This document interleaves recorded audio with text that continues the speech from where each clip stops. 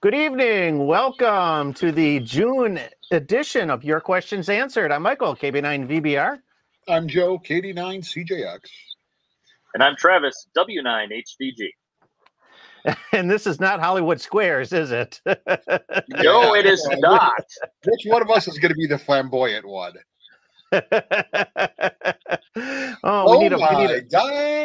We need a Paul Lind right in the middle. I'm just wondering if my cell connection's going to hold out for this. Travis has been so gracious to join us today because we're going to talk about Field Day at the bottom of the hour here at around 7:30 Central Time. And he is at an undisclosed location somewhere deep, deep, dark in the Chequamegon-Nicolet National Forest, which not far from a unnamed former Navy project site.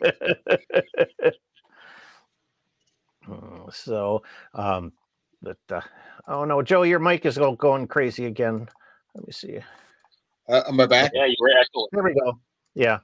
Oh, all right. I pushed the button. My bad. Okay. Yeah, we had the stadium effect going. So I know we've had that happen. We had that happen last time, but let's get ready to rumble. No. So we're going to talk about Field Day today. It's the largest amateur radio on-air event, so we're going to spend some time chatting about that. We got some other fun things happening. I'll give you a quick recap on my Hamvention escapades and questions. If people have questions, please drop them into the chat. We'll try to get to as many of them as we can. I know we usually have a full show, but we really want to try to do as many of these questions here. So let's see. We got a lot of people popping in. Our buddy Mike from across the river. And, of course, 45 from 1,400 miles away. So that's 1,400 miles. It's got to be Texas. We're pretty close to that. I got Reed from West Virginia. Reed, it was a pleasure running into you at Hamvention. So glad you could join us. Let's see. Yeah, Scott from Maine. I got another Mike and KF4EOM from Mesa, Arizona. And Alan checked, he saw the videos from the Dayton Hamfest. So it's, I was planning on 3 videos. All 3 of them have been released now. So they're out there. Check them out.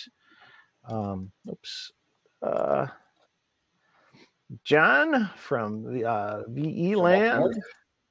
Brent is another familiar face. Thanks for the chance to meet up with you at Hamvention. Was he one of the many that just walked right into your campsite? No. Actually, Brett, we wanted to get together because we've been chatting for months and months. I've been helping him get his station on the air, and so it was a real elaborate setup to try to meet him. Okay, I gotcha. Yeah, because if you see some of the videos, like people just walk right into his campground site. Hey guys, Christine's like, oh my God, I got to put clothes on. And Michael just out there, having eyeball QSO. So Michael, now you know what it's like to be a campground host. People just walk onto your site and start talking to you. Oh, yeah. Oh, absolutely. It was crazy. Yeah. Let's just say this is probably Christine's last Hamvention. However, she did get the lightning detector, so she may. I know. She may go I'm again. very jealous about that thing. I want it. PY2AIR. That's got to be Brazil, I believe. I think so. Yes. So. Oh, Scott wants to know where my beard is. Right. It's right here. It's right here. Yeah, that's not a beard. That's a rat tail. I keep it on the other side of my head. Right. For like ZZ Top, the guy named Dusty Beard doesn't have a beard, right?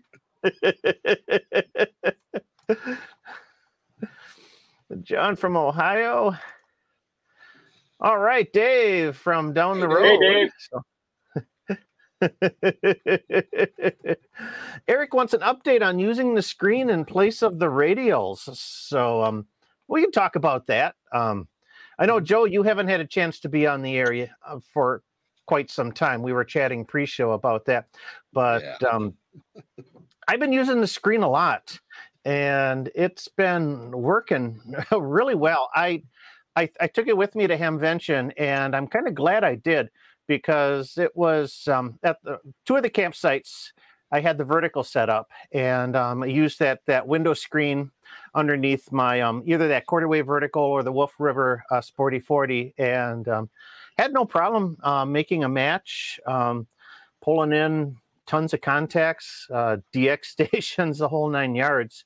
When we were at the campground in Ohio, though, I ran a wire antenna because everybody else was running verticals, and it's kind of, when you got about 100 hams in a concentrated spot all trying to get on the air, you want to try to be as different as possible to minimize the interference. So, but no, it's if you haven't tried the window screen and ground plane, it's I don't know what to say. It works, and I've been really it's been performing for me.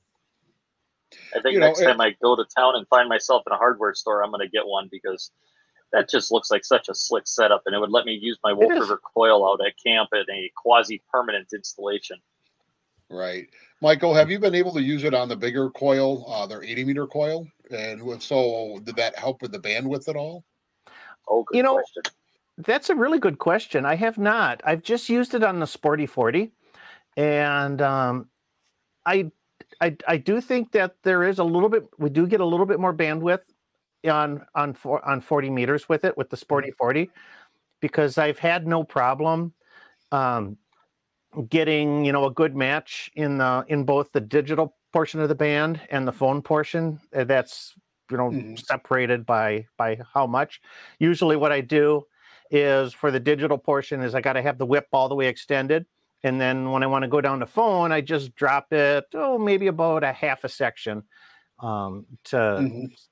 so I do have to do a little bit of adjustment of the whip length in order to get a good match between phone and the data. But that's something that we should probably see, and to try to compare between the two. If the band, how much more the bandwidth increases, especially on 80 meters. So. Right, because you think so. We have a ground radio system to reduce ground resistance. Right, that's why we put it out there. So either some antennas only have a single counterpoise, sometimes have radials. If you get into broadcast situations, there's a whole grid that they can put out under an AM tower that you use to push off that. So the idea of this actually sounds more like one of these underground ground radio grids from an AM broadcast station. And in theory, it's just a big mat. It's almost like putting a big sheet of metal under it. Basically, right? In terms of resistivity between any 2 points there, so it really should be a great plane to push off of.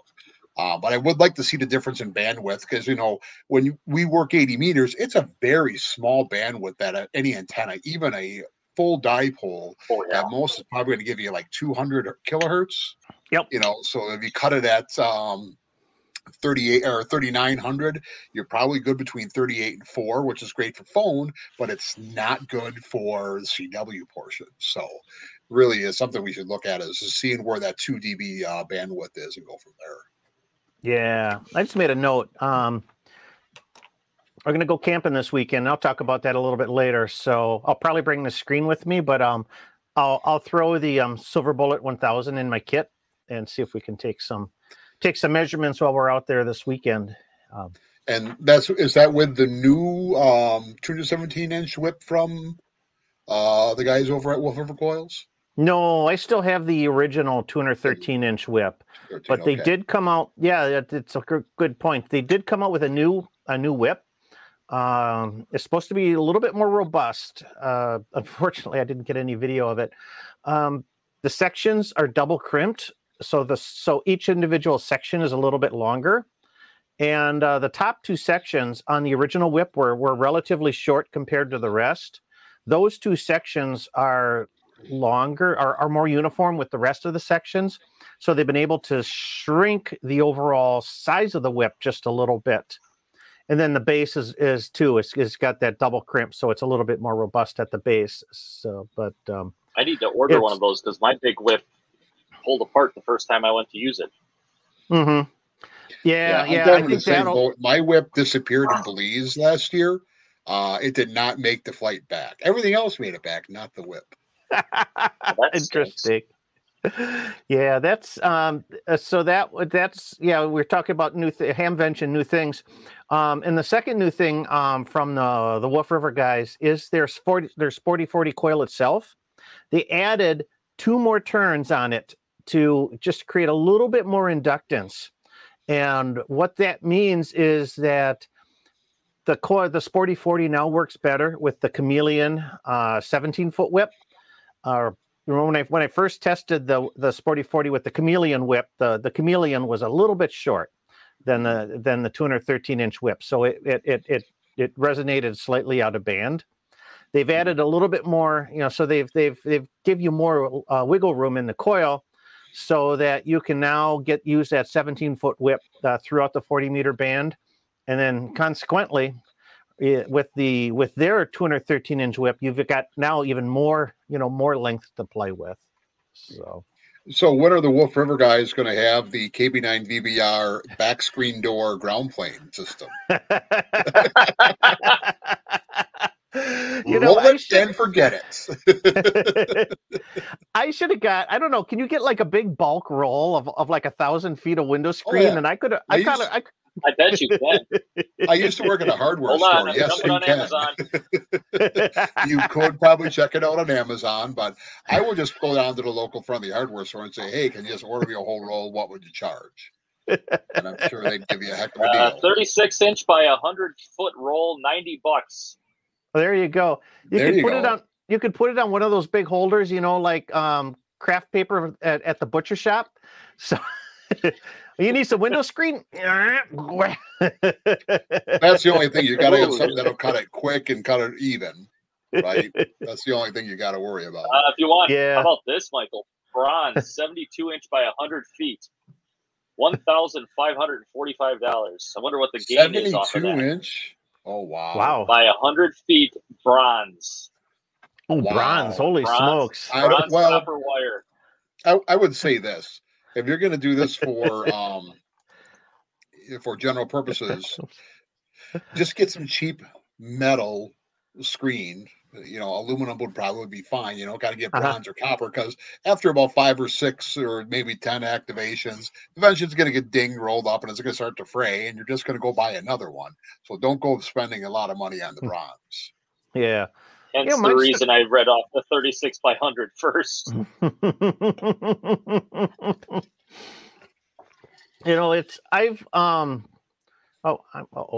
out of focus. There we go. The camera tracks my eyeballs, so if I turn my head too much, it'll lose focus. Isn't that crazy? And me, Travis, we actually went to the same mime school, believe it or not. We did.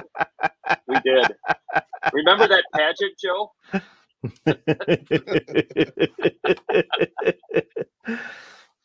I was supposed to be the queen, not you.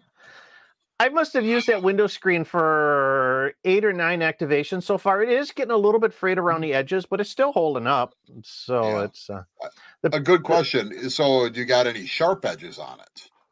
No. Okay. Not like hardware cloth that'll puncture your fingers when you try to do anything with it. But no, I haven't had. Have you thought about putting holes in the corners to stake it down? It's a couple people have suggested that to grommets. I heard one person was going to put a grommet right in the middle so they could put the ground stake through it. Duct tape around the edges, would be an option too. You're right. I think though, if you put anything around the edges, rolling it up is going to be an issue, right? Mm-hmm. Yeah. It would be. But so far, I mean, I paid like $7 for this screen. Plus the Menards 11% discount. Perfect. So you got just out of curiosity in the mail. Yeah. So just out of curiosity, so you met Junie, the duck lady. Yes. Junie duck lover. Does she use chicken wire on hers, or what is she doing now? That's a good question. See, get it, chicken wire. See, now we got to compare. window screen versus chicken wire. Right. Well, the chicken wire is definitely heavier gauge. It's probably like an 18 gauge wire, and the screen is probably like 30 gauge. It's real thin. Mm-hmm. So Right. I don't know. It's probably a horse apiece, really.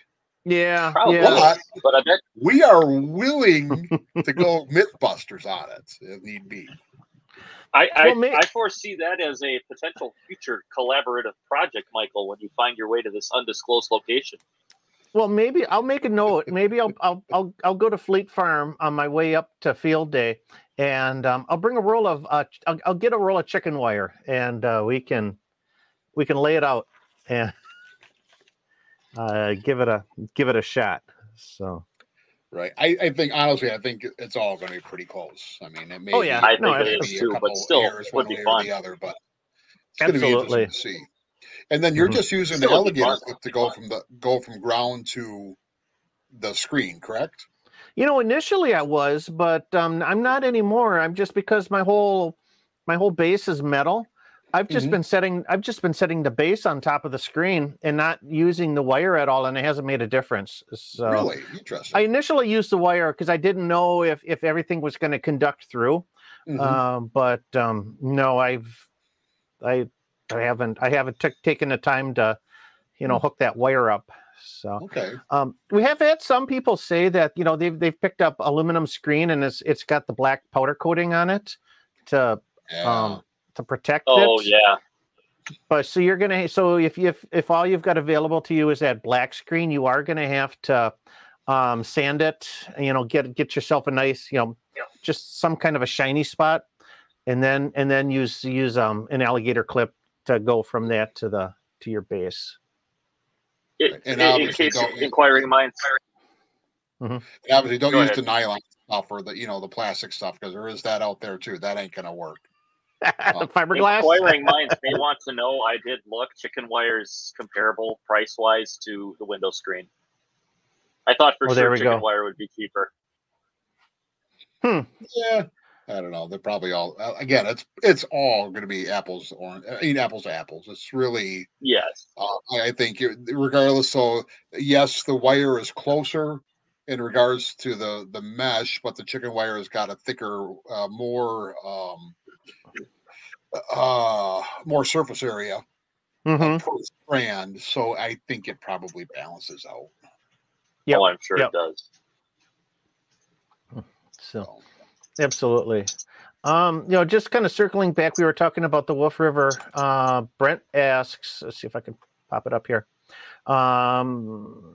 Brent bought one of the new whips, the new style whip with the double crimp. Seems like there was an oil on it. Now, what type of oil could you put on the whip to make it slide in and out smooth and not compromise?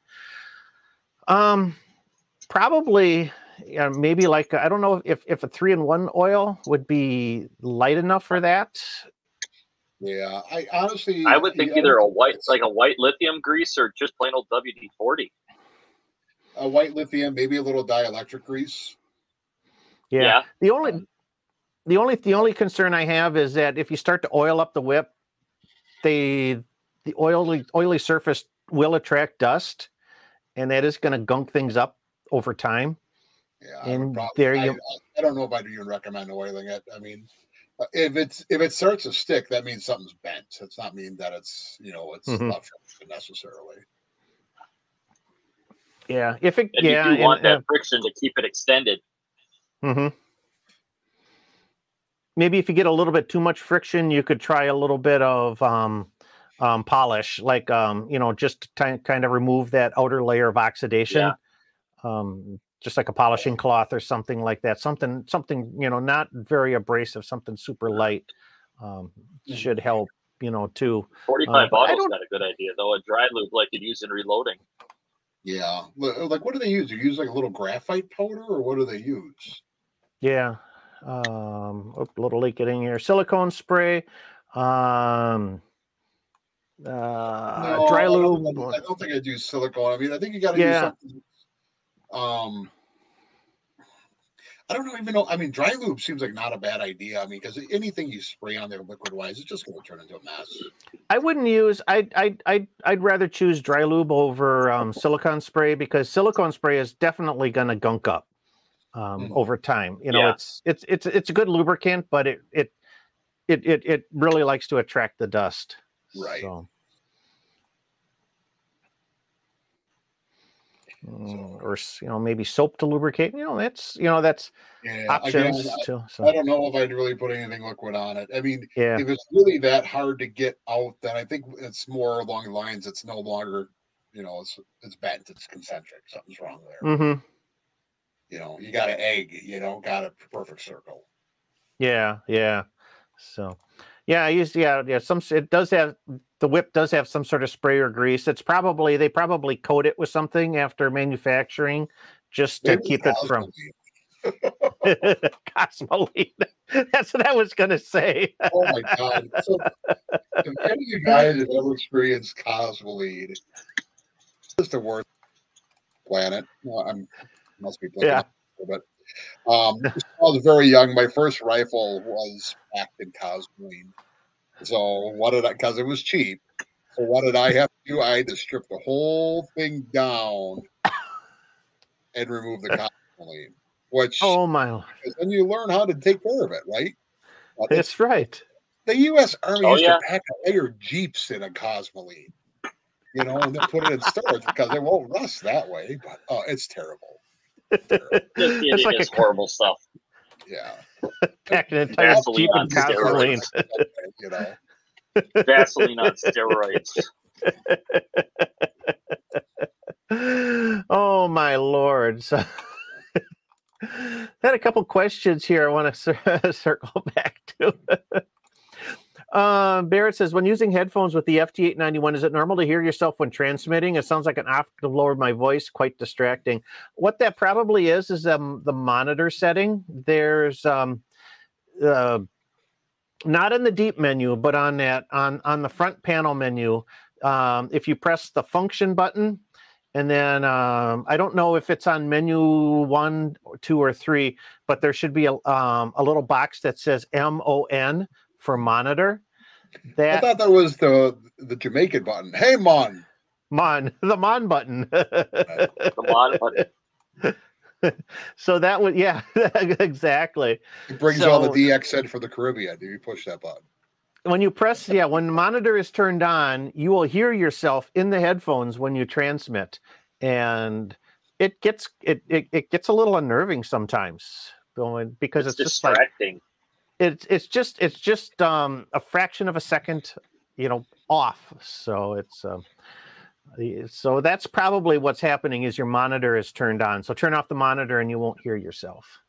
Speaking of that, have you guys ever used a digital mode like P25 or D-Star or Fusion, and like someone next to you's got a HT, and as you transmit, it's exactly a half second off? Have you guys ever heard that? It's weird. And then you start trying to have a conversation with yourself, and you got to stop because your brain is having a hard time understanding. Why is it such a delay? Am I having a stroke? No, exactly. That's crazy. That's absolutely crazy. So, another question here. Mike says, now that we've been talking about the Wolf River coil, but now that you've been using the Wolf River coil extensively with your new window screen array, have you found any bands that has been hard to get a good SWR reading on? Not yet. I think the majority of the bands I've used it on so far are 40, 20, 15, and 17.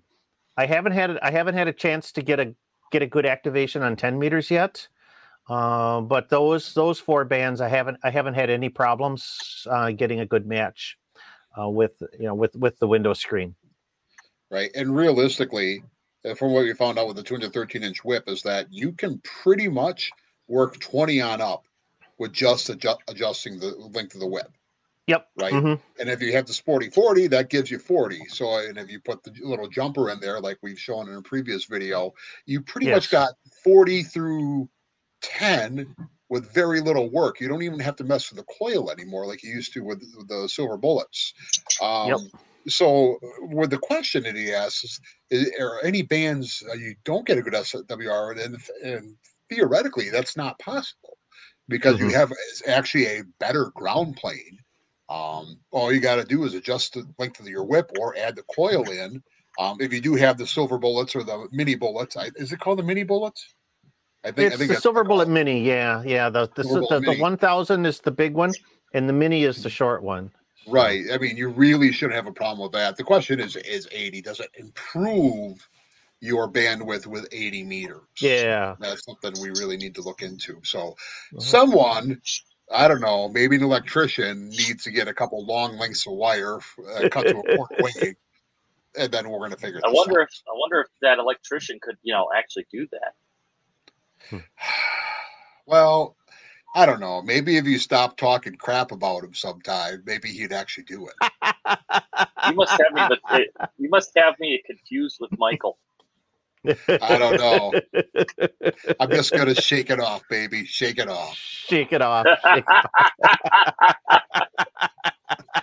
Some ham is kind of stuck home during field day this year because their wife spent a lot of money on Taylor Swift tickets. Okay. I'm not saying who, and I'm not saying it grinds my gears. I'm just saying. They're just saying. Oh, it grinds your gears. Oh, they're ground smooth. Like, go find like a race car engine that's blowing up and go look at the journals and the bearings on them. They're gone. The gears are gone. They're gone. But what can I do? I'm married. So if I go spend $1,000 on a new radio that lasts more than a 3.5 hour long concert, I'm the one who's going to be a bad person, right? Yes, that is totally how that works, Joe. It really is, actually. That is how it works. You've got that right. So, well, before we're almost to the bottom of the hour, so I thought I would, just kind of finish up our talk on Hamvention. I didn't really buy a lot of stuff. I know some people really spent the big money, and I carried a good sized wad of cash with me, like everybody else does. But really, I think the only the big thing, the ARL antenna book. Oh, what year is that? 1974. Oh, we lost Travis. Okay. Oh, yeah. Well, we didn't lose much, but I thought I heard his dog bark, and then he went dark. So maybe the dog ate the jetpack. We don't know. Yeah. So if you got a 74, I got like a early 60s or a late 50 ones. It's a very similar cover to that, but it's blue. Okay. And I've made antennas out of that. And guys, let me tell you, the old antenna books, if you could pick them up for a couple bucks, do it. Yep. There's some really cool antenna designs back there. And believe it or not, they're all backwards compatible, right? The only difference is that a lot of these antennas don't use coax as much as we do nowadays. So no, but a lot of, but it shows you how to make matching networks without using a balun. Yep. So again, do it. Your mind will be blowing. Your antenna game will be taken to a new level. I'll say that. Mm-hmm. So, and I don't know if Travis. I probably should have. Are you there, Travis? Or Travis? Maybe he's there. No, he's muted. Maybe it's a bear. Okay. A werewolf, maybe. I'm just gonna pull. I'll pull him out quickly. So we'll drop him back in. Sooner or later. I got some parts for my Hustler. I got that Hustler vertical antenna, and I found a couple of parts there. And I got these little guys from, I don't know, some dealer, but they're PowerWorks. They are. I was going to put these in the trailer in the back. It's so 12 volt. Of course, I can't USB. I want to get some USB jacks in the back of the trailer. Absolutely, yeah. And then this one, and this is the same kind of format, but it's got a power pole connector. So yeah, I actually have to go and I got to buy some of those. I got projects, Michael. I got video. I mean, I've actually started shooting video. I haven't uploaded it to you yet. I got maybe a couple minutes here while we're waiting for Travis to get back. I got 4 videos I'm working on. This is going to surprise Michael because I haven't done a video in a long time either. I know. We were talking about like when's my last photo activation? It was last October. It's been a while. It's a long while. So. Right. But stuff on the bench. I do have a VTVM vacuum tube voltmeter that I want to talk about.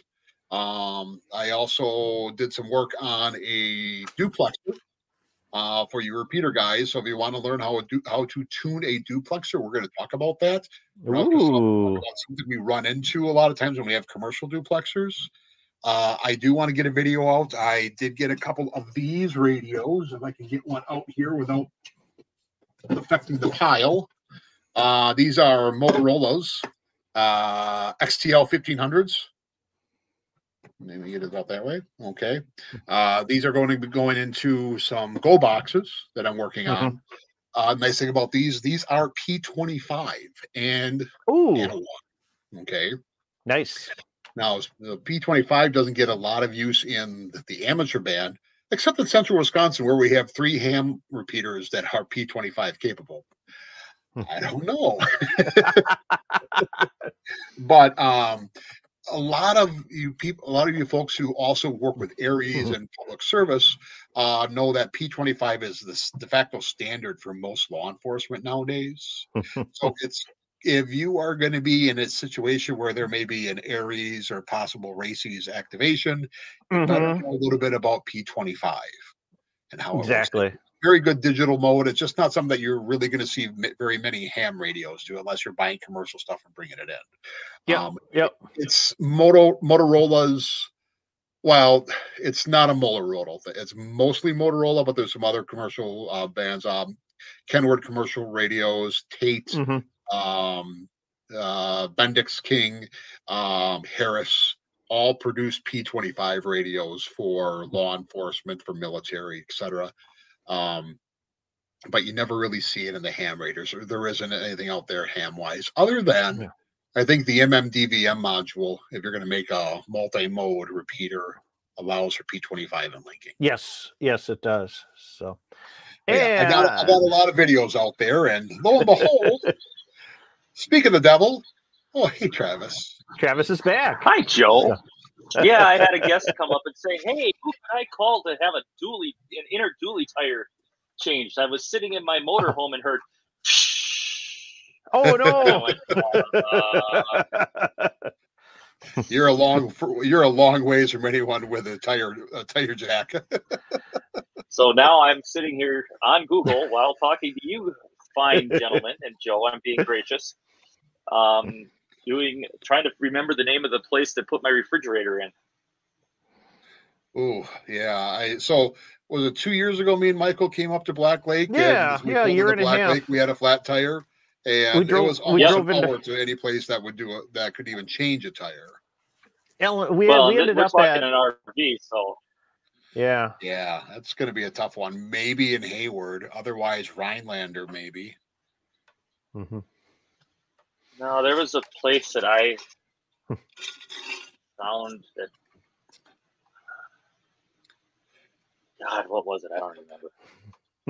Well, while Travis is doing that, it's probably the bottom of the hour. It's time to talk about our sponsor. Yeah, we got what did we get, David? David asked, how big of a piece of screen have you done a video on it? I have done a video on it, and it's back in the archive about 4 or 5 back.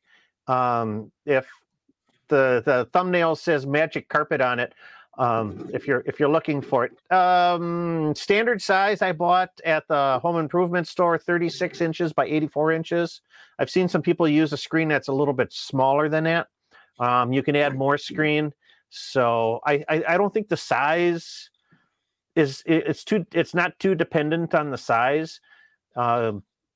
If you can get somewhere in the neighborhood of about 15 to 20 square feet of coverage, seems to work really well. And if you want to add more screen, you can do that. That's supposed to give you even better coverage for the lower bands if you can add more screen there.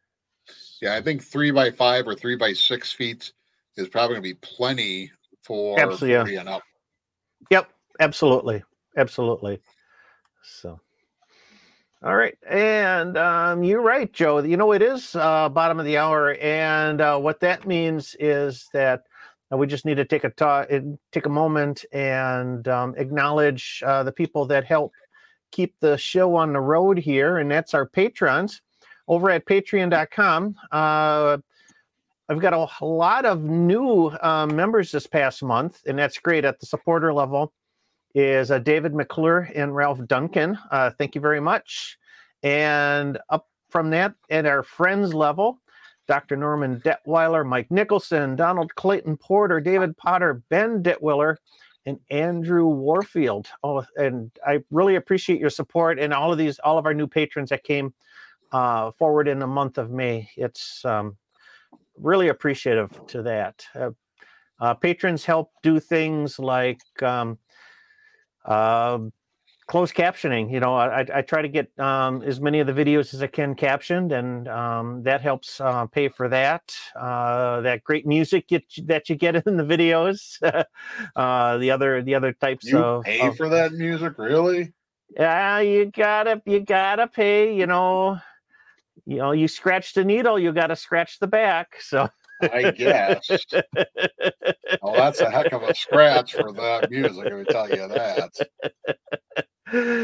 And of course, at our top tier, our associate producers, Bill, Andy Russell, Dave White, Brian Liebig, Chuck Dagod, Rand Gray, Joe Marhine, and Lyle. So thank you, our associate producers, for keeping the lights on here. And you too can help do that. That's over to support the mission to educate and inspire the amateur radio community at patreon.com/KB9VBR antennas. And with that, I got a message from our sponsor. KB9 VBR antennas are simple, effective, and affordable VHF and UHF antennas for amateur radio, MURS, public safety, and GMRS. Made in the USA with quality parts. Get yours online at jpole-antenna.com. All right, so we got that out of the way, and Tractor Supply. We must be talking about the window. Oh, yeah. So I think just about any home improvement store, local hardware store, you're going to get it. It may just come in a larger roll. Just buy the whole roll. I mean, not 100-foot roll, but you know. There you go. Yeah, absolutely. So, it's bottom of the hour here, and that means it's time to go get eaten by the mosquitoes. Oh. Yeah, I think you got to shut the door there. Travis is going mobile on going us, mobile. So Ozzy, come here. Which is important because Field Day is coming up, and like I said, Field Day is the the world's largest on-air operating event. Always happens the fourth full weekend in June. And this year for Field Day, we are going to be out in the Chequamegon-Nicolet National Forest again. Did my refrigerator. Well, you're going to be out there. I'm going to be out there here babysitting the dogs while my wife goes to Taylor Winter. Swift. So I'm just going to Travis is talking with a person here, so we're going to mute him for a second. All right, hold on. Oh, there we go. Okay. Don't mute me. I'm back. Okay, so this is going to be our field. This is going to be our Field Day site for this year, isn't it, Travis? So, and it doesn't get any nicer than that. So. Well, it does, but the bugs need to go away. Where's Agent Orange when you need it? Yeah. Dog. You don't need to bark. All right. So, in the house. Come on. Get up there. Like I said, Field Day is it's one of my favorite operating events. I really enjoy it. I've been a ham for 23 years, and I think I've participated in at least 21 field days. There's a couple I've missed for various reasons, but for the hey, most Michael, part, I think we need to take donations as long as I'm out here, like 50 cents per mosquito bite. All right, we're going to see how many welts Travis has at the end of the night here. Travis might go I will back pay in a minute. $50 if they pick you up and they drop you in the lake. I was just going to say the same thing. You're right, 45. I might have to start a fire.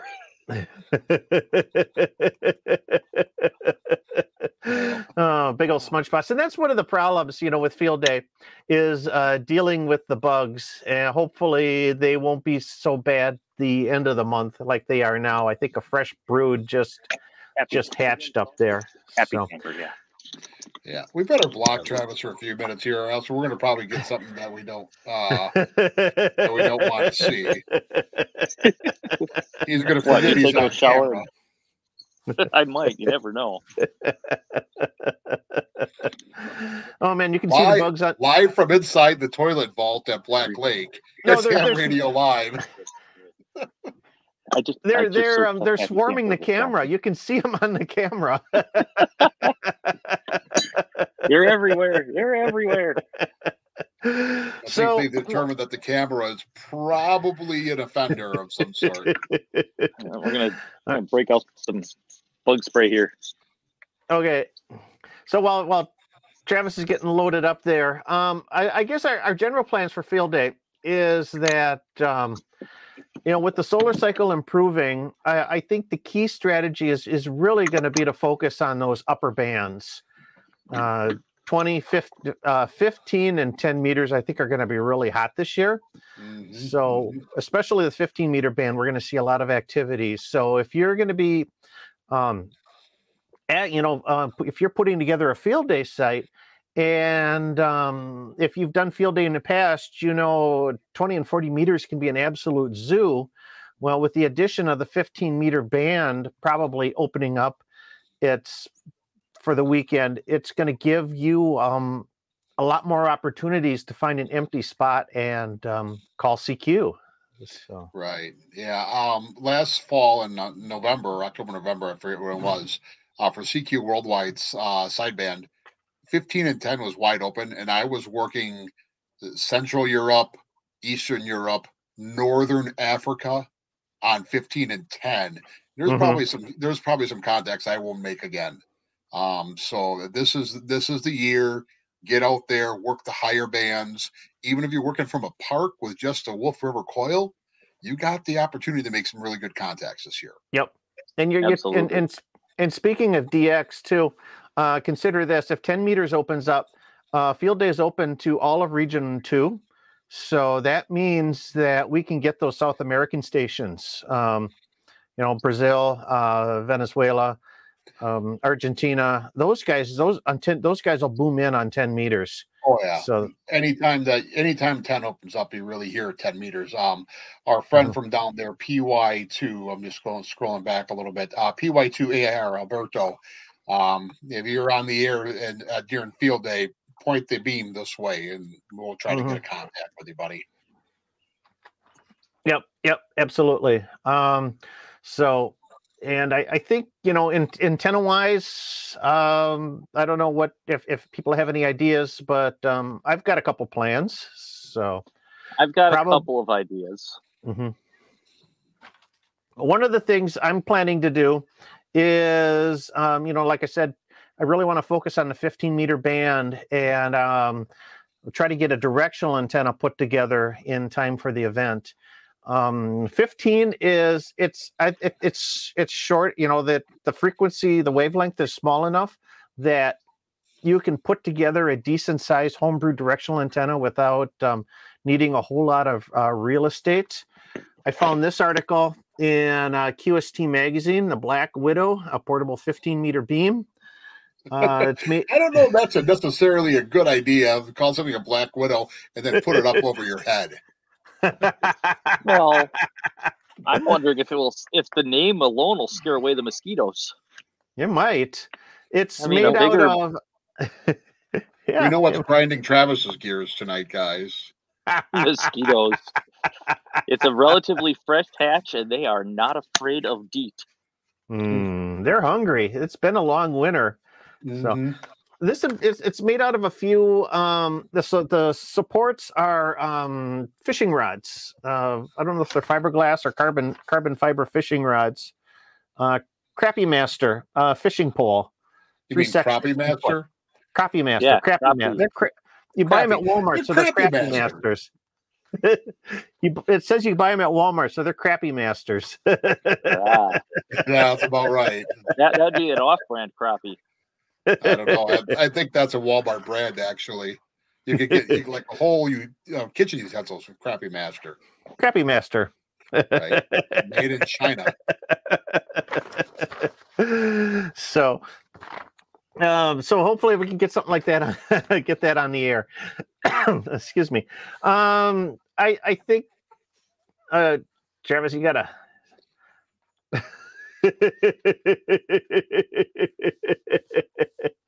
I think other options would be, for a wire antenna, of course we've used multi-band wire antennas like the off-center fed dipole, the unfed half wave. I think we've had that up in previous field days. I like something with a little bit of that's going to have a little bit of gain or whatnot.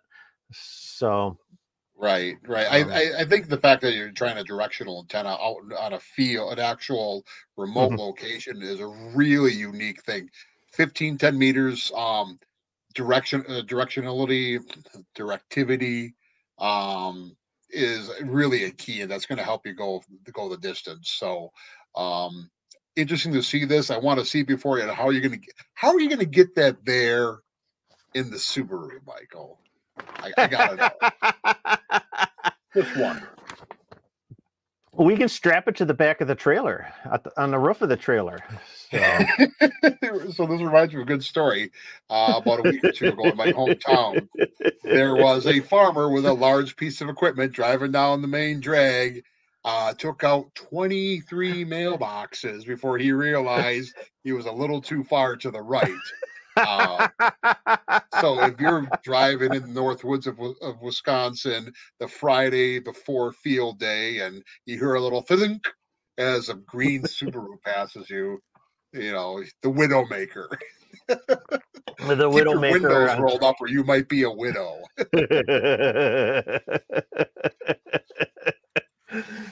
I just pulled Travis from the screen. He's camp hosting tonight, so we'll let him get take care of the camper there. Then we'll pull him back up in a second.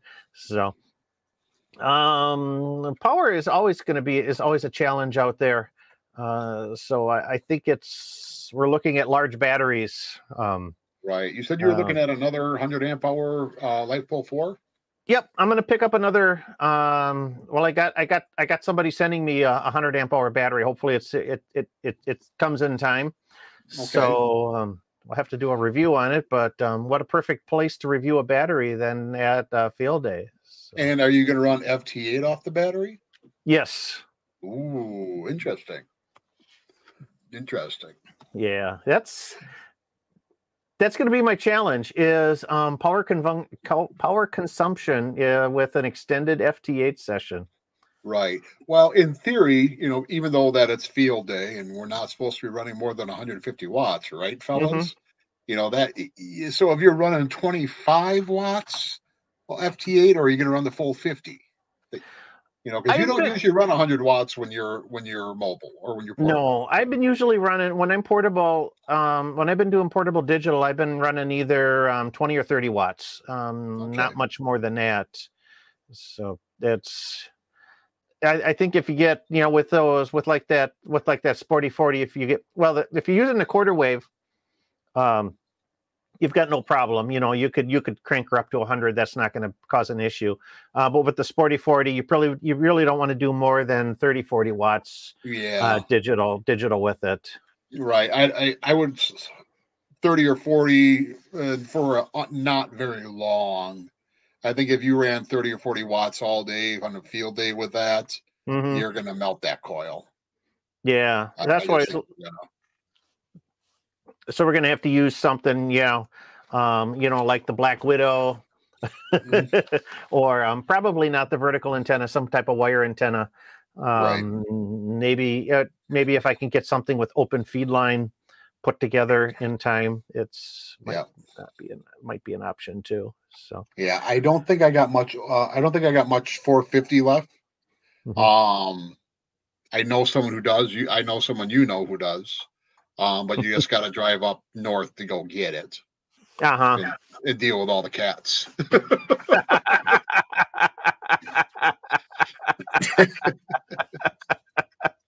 Well, you know who I'm talking about. I think he's got 300 or 400 feet of it sitting around in his shed. Yep. I got some parts. I can build some open line too. So. 600 ohm. Or are you going to get fancy? No, I was just going to do the 450 ohm. Okay. But I can 3D print spreaders. If I start now, I might have enough spreaders by the time field day starts. I think if you're going to pay for the 3D printed ones, I just go buy them off Amazon for 50 cents. I'm back. All right, you got your problem solved. So I don't know about solved. We were just talking about antennas, or finishing up the antennas, and then power. So power for field day. And I know that, well, you've got your solar set up, Travis, to keep the camper running. It's doing very well. It's doing very, very well. I've got the 400 watt array down by the boat landing that's generating upwards of 16 to 1800 watts a day by itself, and then I've got the 120 watt briefcase that does another 500 to 600 by itself. So I might just run off the camper's battery. You might not need to use the generator to charge anything up. So no, I mean, if it's 90 degrees, you're going to use the AC in the camper.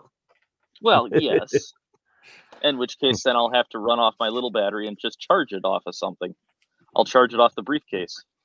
There you go. So if we get a couple, if we can get a couple larger LifePool batteries out there too, it shouldn't be so much of an issue. So we're talking about the Woodford Recoil. The Sporty 40 will handle 75 watts digital. So I wouldn't run 75 for very long on that. Especially not on a field day. Not on field day. You're gonna nuke that. That's gonna look like 3 Mile Island. I was going to say, how about? I don't think I'd go more than 25. I do 30. I do 30, no problem. So. Right. I think 30 or 40 would probably be max. We'll have to try it. We'll see what we can do with the push. We've got a couple weeks before field days. So. Do it with yours, not mine. You can do your Wolf River coil. The platinum will handle 75. So right, yeah, I don't know. It's going to look like a Dr. Seuss book if you run that for very long. But we got trees, so we wouldn't even need to use a coil if we wanted 40-meter digital. We could just run 31 feet of wires straight up and have a quarter wave 40-meter antenna. That might be an option too. With your chicken wire underneath it.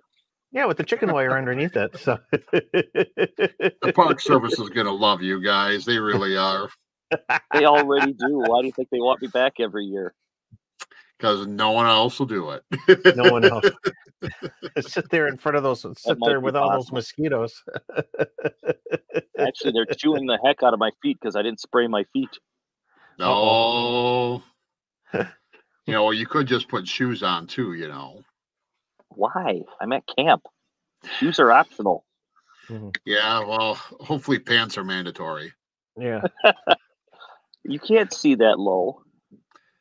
Well, you got up a couple times. I hate to tell you. We thought your profession was a plumber. Well, so if anybody in the chat's got field day questions, feel free to drop them. We'll work through those. But yeah, I know. Last year, what did we use last year? We were out at Black Lake, and you had your Wolf River coil, the vertical setup, and I was using. You used the. You started with that tactical thing.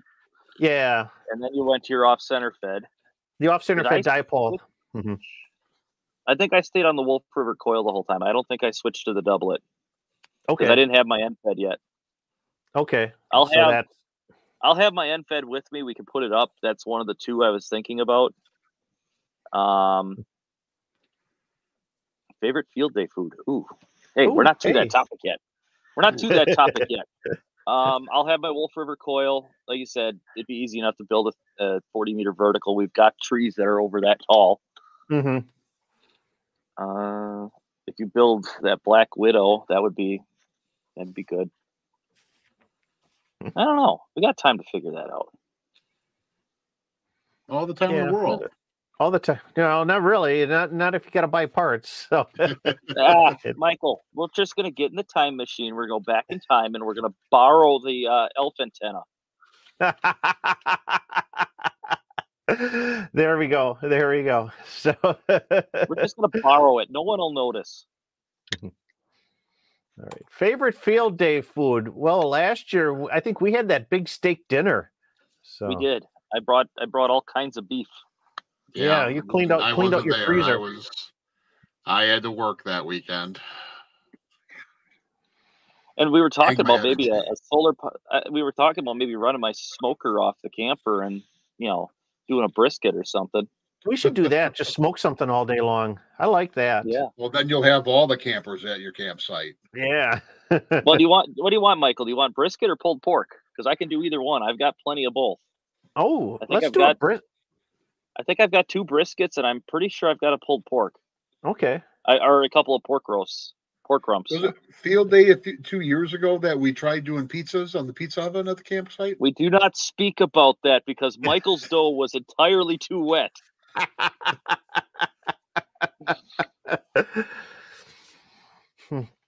We've got like that figured out. So. No, that was yours. Let's do the let's do the brisket this year. I think that would be good. I don't think I'll dive into the freezer and make sure I have one when I get home next. Okay. I'm pretty sure I do. Make sure it's thawed out. Yeah. Yes. Yeah. The problem with brisket is usually I get up at about 3 a.m. to start it. And you're not up at 3 a.m? Depends on whether or not the dogs are jumping all over me. Look at all the mosquitoes that want to be on camera. You can see them on the camera. It's crazy. I know. So you're going to have that fixed by the end of the month, aren't you? I'm working on it. That's what the lawnmower back there is for. My site hasn't been mowed in over a week. Keep swatting. Actually, probably about a month. The grass is pretty long. And besides, it's, going to be 90 degrees and actually it'll be raining. So we definitely won't need to worry about mosquitoes because they'll all be hiding from the rain. That's right. It always rains during field day. So. But as soon as it ends, they come right back out and they attack in force. Mm-hmm. Yes. So a big question is, does Joe use FT8 on field day? You know what grinds my gears? People who think I use FT8. I tried it once. Fell asleep at the radio. Woke up the next morning, worked all states. That's why I don't use FT8. You don't have a need to anymore. No, I really don't. I'm not. I mean, I stare at a computer enough in life. Doing something recreational like radio, I really don't need to stare at a computer screen anymore. Stare at a screen. And that's fair. Yeah, that's fair. I know guys like they'll use a repeater. They're all hunting, and they'll use the repeater to talk about what they're seeing and going on. And I'm like, oh, well, this one's in this location. This one's in this grid square. And I'm like, that doesn't do it for me. Yeah, so no, I get it. I'm old fashioned. What I like about it, to be perfectly honest, is if I had a fire going right now, I could have my laptop sitting on a stump, and I could be conversing with Stephanie and the kids, and still be playing radio. It allows me to do my hobby and still be involved with the family. Well, see, that's the thing. I play radio to get away from the family. Okay. See, I'm trying to include my family in the hobby. I don't know why you'd want to do that. Worst field day thunderstorm. There was a mighty wind. The mighty wind. So, let's talk about, chatting with people. Last Saturday, last Saturday, I was in Eau Claire. I had lunch with Dave, KZ9V. And we just set up afterwards. We just set up at Phoenix Park downtown. ran FT8 for a couple hours, and just sat there in the park and talked. So it was really nice to be able to do that and get a couple parks on the air. Mm-hmm. It's recreational, you know. I'm not going to say anything bad. I'm just saying. Oh, you know, okay, Mighty Wind. We got a story for Scott here. He wants to know the worst field day thunderstorm. I'm out on this one. This is you two. Okay. I'll start it out. So this was, I can't even tell this story without laughing. This was about 10 years ago. I think 2012, 2013, maybe. Something thereabouts. Like thereabouts. About 10. It was about give or take. And we were set up in a public park in townish here. And we borrowed a couple of these big carport shelters from a local Boy Scout troop. And we got everything all set up, and it was a hot day, and it was a really windy day. It was probably, the winds were gusting, 20, 25 miles an hour. So, which was not a problem. We had everything was secure. Yeah, everything. Yeah, we had everything guide down nice. Thanks, in the leading edge of the wind that kept on coming. From, I don't know what it was. It must have been coming from the south or something. What was that? I think that was southwest, something like that. Yeah, from the southwest or something like that. And we were good. It was beautiful. It was a nice, beautiful sunny day. Started to cloud up overnight, and I think it was about 10 or 10:30 at night or so. We lit up some bug killers. Yeah, we were sitting there working. I was working phone, and I had these big noise canceling headphones on, and I couldn't hear a stinking thing. Evidently, I don't know. The easiest way to kind of explain it is that there was a line of thunderstorms coming, and they were fast moving. None of us noticed. None of us noticed because we weren't really paying attention to the radar, because we weren't expecting this to happen. But it built up fast, and it was moving fast, and we got a gust front the opposite direction, while everything just sort of let loose out of the sky. And these carports that were guyed on one side flipped all the way over. It just rolled right over. Took a couple of tables with it, because we bungeed the tables to it too, to help hold it down. Tables and radios and computers and cables and wire, and it's raining buckets and buckets and buckets, and the power supplies are standing in pools of water, and somebody's yelling, kill the generator, and everything goes dark. Thankfully, we did have a permanent structure that, we opened a trailer. We just started chucking everything into it. But there was a mighty wind, followed by a mighty wind, buckets of water. This was not caused by chili, folks. Okay, no. This was not Michael's cooking.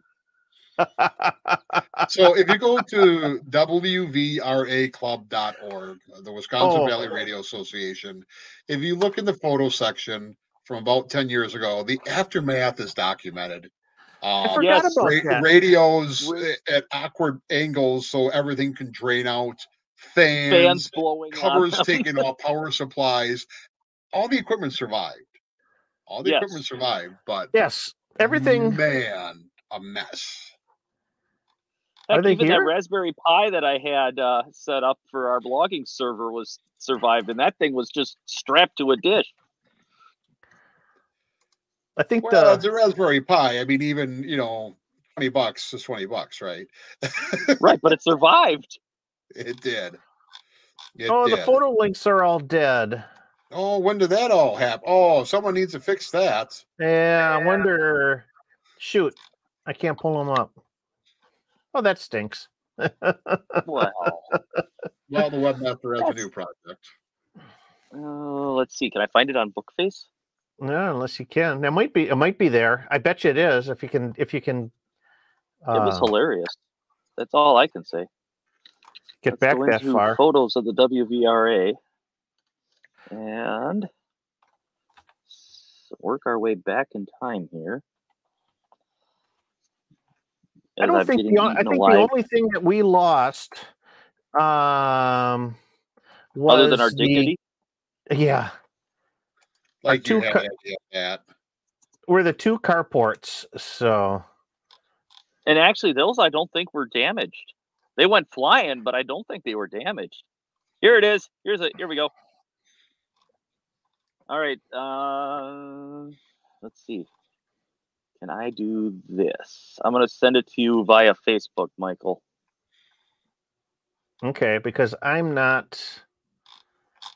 Here. Oh, there we go. Okay. And nope. Why is this not showing? I sent you a link to a picture in Facebook. Yeah, I'm trying to get the. Let me see if we can get this. Yes, the term kite-tastrophe was used too.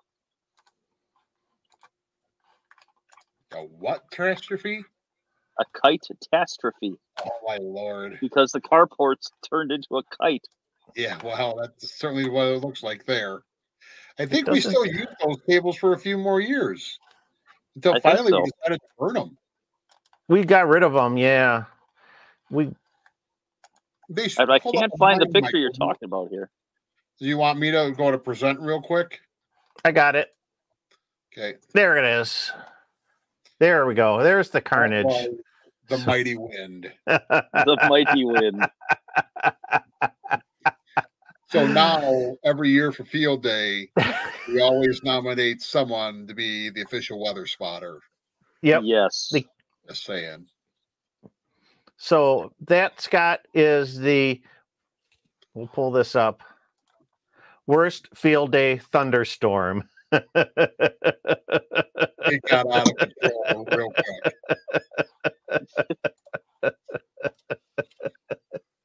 The mighty wind. What made it really funny was Jerry wasn't there when this happened. He came in the next morning, and behind the person taking this picture was a shelter that was attached to the park that we had access to, and everything was laid out in there.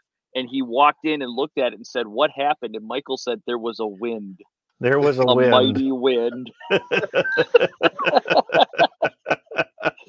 Like the ancients talk about it, the mighty wind. The same wind that drowned the Edmund Fitzgerald, apparently. I don't know. But it came up as fast as it left as fast as it came up, because it was just that big 40-some mile an hour gust front that just came through, wiped everything out. We had buckets of rain for about a half hour, and then if that. So everything was drenched, and oh man, what a mess. Yeah, we had to try to sort and clean everything up by headlights. I think it took us about 2 hours, and we just said, "Yeah, we're done for the night." I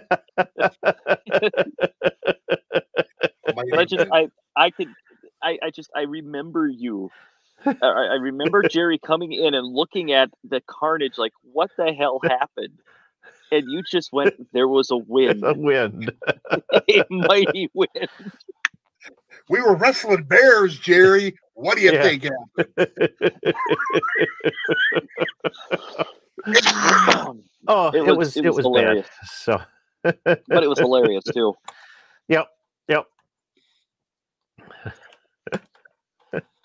So Field Day with us is always like an experience. Something's going to happen. Yes. What happened last year other than it rained? Well, we had that. Yeah, we had a freak thunderstorm that time too. I remember throwing blankets down on top of radios. And I think bugs tried to carry you away. Oh, yeah, it was buggy. It wasn't. Thankfully, it wasn't unbearably hot. No, but I just kept the fire going all day, and that helped keep them under control. I mean, if I built one right now, they'd probably go away. Yeah, but we had that mid-afternoon thunderstorm that kind of dampened our spirits for a little bit. But dampened. We've had other years. We've had hail. Did we have a tornado warning one year?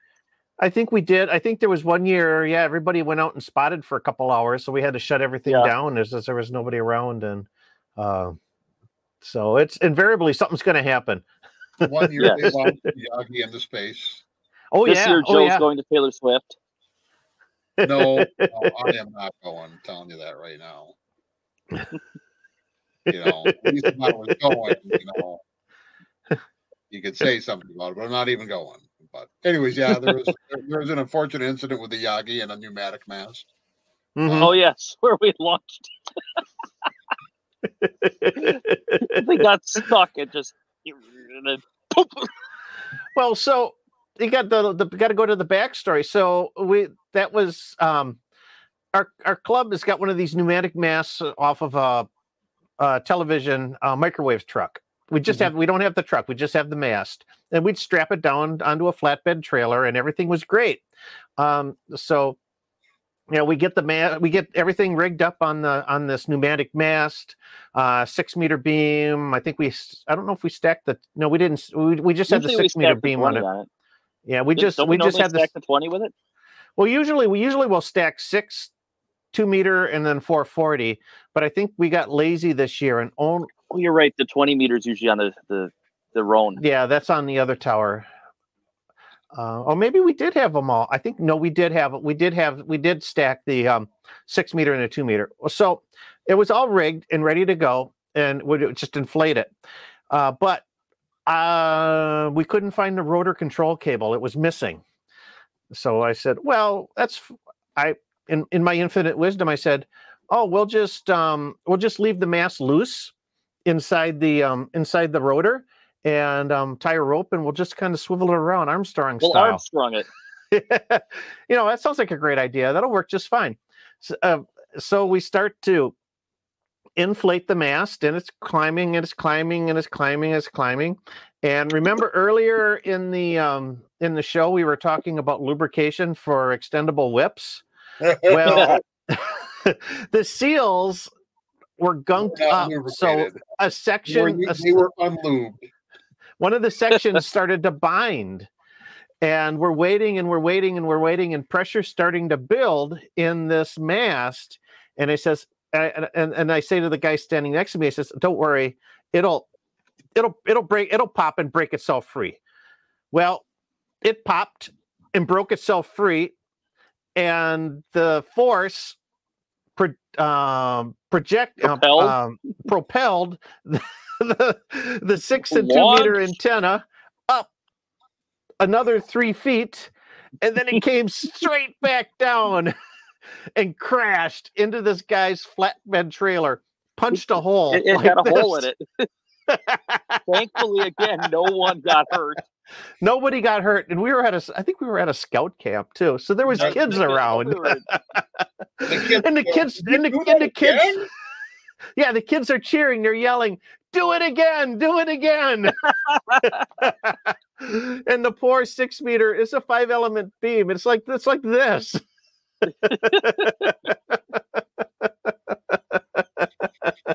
not always an advantage, So, oh man, I think we got it fixed. It's working. So we've used that antenna. We just flipped it the other way and launched it again. Yeah. We've used it for several field days since. So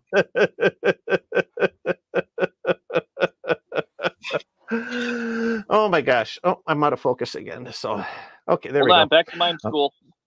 Yep, back to mime school. So see, I moved my head too much and the camera lost focus. So nothing's grinding Joe's gears, but you got two wildly awesome field day stories. So don't ever say nothing's grinding my gears, but What would it be? Would it be the initials? What's that, Travis? Would it be the initials TS? TS? No. It's okay. I'm over it. My wife needs to go have fun too, right? That's right. I suppose. You know, I go do things, she goes do things. You know, everyone's got to be happy. The mama ain't happy, no one's happy, right? Right, right. But you know what really grinds my gears? Mm-hmm. Play it, Michael. Oh, that beautiful village. Hold on. You know what really grinds my gears? It's the Alpha hotels again, boys and girls. You know, the lids, not just your everyday lids, the special ones. The special ones. Because we've talked about this before. People make mistakes. We get that. You know, mistakes we learn from, right? So you step in on a net. Whoops, sorry, my bad. I'll leave. Then there's the guys that are a little cocky on the air. Okay, I get it. That's their thing. But then there's this guy out in California who's facing a $25,000 fine because he thought it would be best to play music over a net on HF. Right? I think I've probably hit this more than once before in the past, but I'm going to do it again. You spend all this money on radios, on gear, on antennas, you get a license, and then you're going to go be a tool? Yep. You're going to go be a tool. This is what you're going to do. Your claim to fame is you're going to play music and cow noises and everything else that some of these idiots do on 7200. Again, stop. No one cares. Beavis and Butthead got a better stick than you guys do, okay? There you go. Right? Because we're like, I mean, yeah, Beavis and Butthead are. If you watch the new episodes, they're actually pretty. Beavis and Butthead have a higher IQ than you, jackwagons. Okay, well, stop. Go sell crazy someplace else because we're all stored up here. Okay. I'm just done with the Alpha Hotels, and you know what Alpha Hotel stands for. This is a family show, and I will not use profanity usually, but that's what's grinding my gears. Another one of these jackwagons shows up, and just get them off the air. Well, and you see them. But I assume the volunteer monitors probably had a little bit of a do in this one. I'm looking for the news story about it, the press release. But yeah, he was tracked down. Someone got in front of his house, and he was on 3805 or whatever the net was on. There we go. There we go. Radio World, radioworld.com. No, the FCC operator. $74,000. Yeah. 24. Still. 24,000. I'm sure that guy doesn't have it, right? No. You know, most hams don't have 24 grand just laying around because they want to be a DB with it and just throw it away, right? So why? Why is this guy doing it? You know, Philip, what's his name? Philip Baudet. I don't know. Baudet. He sounds like a bidet to me. But yeah, again, just go away. Go away. He's got 30 days to pay. So yeah. Or to say why you can't pay. Well, you know, most of these guys don't even respond. So like if you like just blow it off too, they just tack on more fines. And then you end up in federal administrative courts. And that ain't going to be good too, because the FCC starts putting liens on your house, on everything else, and you're going to pay it one way or the other, buddy. That's you can't win. Nope. Yep. You can't make it's freedom of speech. It's not, because ham radio is a privilege. So just suck it up and stop being the DB. Mm-hmm. That grinds my gears. Well, hopefully they've cracked down on this one. They can start working their way through some of the other malcontents on the band. All they need to do is go to 7,200. Well, and they're working on them. And again, it's so when you get to like some of those things like 7,200, there's just so many of them sometimes, hard to pick them out, right?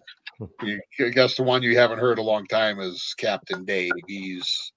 I think he got shut down, and there's some other ones too that get shut down. But you know, stupid attracts stupid, right? Yeah, that is true. Just go to a political rally. Stupid attracts stupid, right?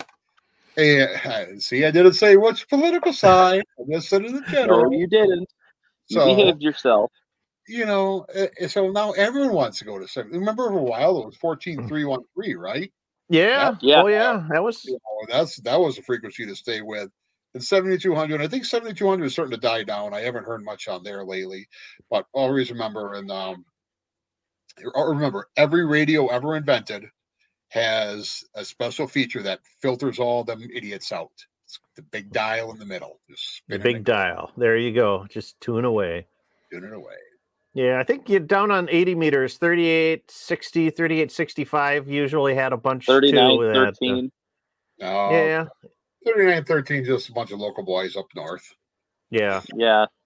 They Good go, hello. Never doing no harm. So, yeah, unfortunate. I'm running 1,500 watts. What am I only? I'm only 20 over? Right. And you're what, like 30 miles away, and you're using, full 1,500 watts. Come on. Mm-hmm. Well, I mean, I know one of them lives maybe 15, 20 miles from me. Don't let them know that you're up there. That group's kind of really toned down because I think a couple of them passed away over the last few years. So yeah, that's the other thing too. Sometimes nature just takes its course. It takes care of itself. I don't say it's Darwinism. I'm just saying. Oh yeah.